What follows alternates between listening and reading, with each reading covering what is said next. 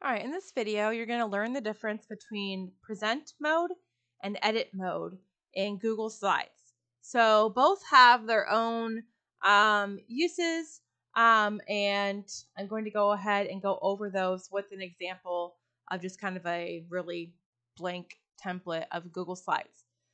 So the mode that you enter in, if you've been giving editing permission, if you see this screen here, is edit mode, obviously.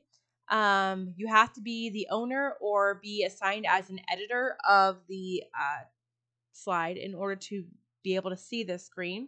So if you access a Google slide and you see like it says view only in this general area and you don't see any of these, then you have to make a copy of that document file, make a copy of whatever you want to edit yourself in order to become the editor of that slide.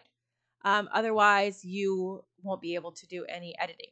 So if you are in the edit mode, then this is the mode where you are able to manipulate and change.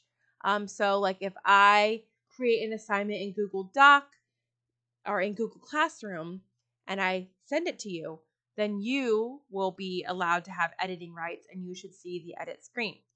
So this is very useful if I want us to have, I want you to make a new slide and I want you to add some stuff to it and turn it into me. Okay. So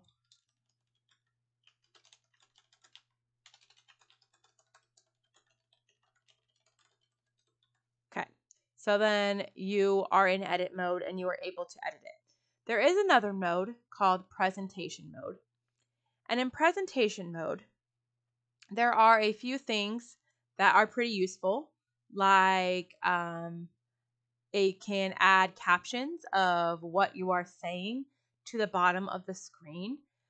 Sometimes they use wrong words, like the transcript is not very accurate, but for the most part, it pretty much catches everything that you're saying if you enunciate and say it pretty clearly. You can turn that on and off, as well as pick where the text goes and the size. So I can, for hearing impaired people, can easily see what I am saying if I make the text large and I speak slowly because not too many words can fit on the screen. And so then that's just captions. I can also use the laser pointer to show, like, if I really want to enunciate something, this is the equivalent of having a laser pointer and say, oh, I really want you to see this word right here. Also, I can see notes. So if the speaker has any notes, and I can see how long I have been sitting on this particular screen. And I can make it full screen, so that way nothing is showing.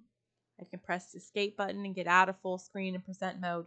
So anyways, there are, I can download the slides from here as a PDF or a PowerPoint slide presentation. I can print, and you can auto advance. So that means if you press this play button, it will automatically go through the slides, and you can, there are some tips. You can pick how fast it splits between the slides and if it just keeps like looping through them. So present mode is when you just want someone to see, like I can't click on here and text and change any of the text or any of the images, but I can see and easily, go through the presentation and see what's on there. So that's the difference between edit mode and present mode.